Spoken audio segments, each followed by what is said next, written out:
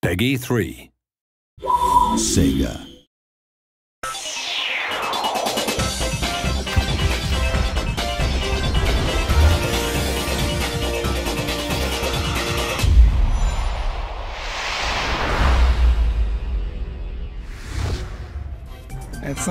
I brought with me some old sketches from Sonic CD. Since this title was going to be for the newly introduced Mega CD hardware, we wanted to give it a different touch. So with the logo, you'll see that we used a gold color combined with textured material, but at the same time retained the pop feeling and style. We introduced the world of Sonic CD in the opening sequence, where you see the planet start to shake. Dr. Eggman seizes control of the planet, and your mission is to save it.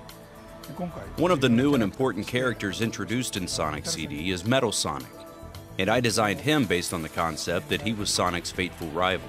In order for Metal Sonic, who is a robot, to have the ability to move as fast as Sonic, we came up with several ideas, but ultimately landed with a design based on a jet engine. Similar to a drag racer, the high-powered engine would allow him to blast away at high speeds. When the two are running side by side, I didn't want both to have the same movement. So as Metal Sonic picks up speed and hits a certain point, his motion changes, as if he's flying in air, barely touching the surface of the ground. There is another character who makes an appearance. It's Amy Rose, and this is the illustration of her. You can see her profile from various angles, and when looking at her from the back, the number of spikes is different from Sonic. This is the image illustration of Sonic and Amy, where it shows the relationship between the two. Amy views Sonic as her knight and is obsessed with him, but he isn't interested in her affection. I think that emotion is captured in this piece. One of the big features in Sonic CD is traveling to the past and the future.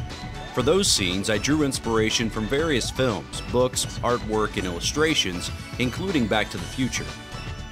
As Sonic starts running and gains momentum, lights and sparks fly, and he's taken to a different time period. I tried to show that in this piece here. So here we have the various robots, Dr. Eggman's creation and enemies in Sonic CD. Many designs were based on insects and bugs such as cicadas, ladybugs, a bee, basket worm. They tend to have a very cute style. I don't remember if we ended up using these. They look like early sketches. These are the flowers that grow on the planet. Dr. Eggman steals the energy from these flowers and uses them to charge his various robot enemies. So the idea is that by defeating the enemies, the energy will be released, returning to the ground, and the plants will grow back. We also have here some sketches of the boss characters. Dr. Eggman is inside these mechs, and he appears in every stage acting as a boss.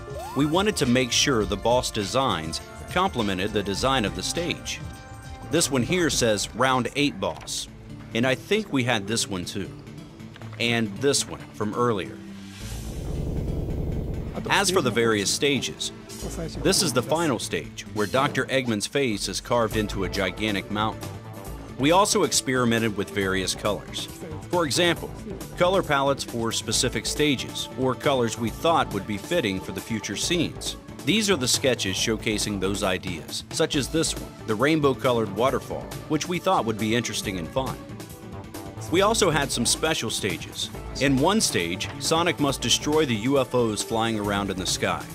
Up until that point, we all enjoyed playing and controlling Sonic from a side view, but this was the first time we would show him from a different angle.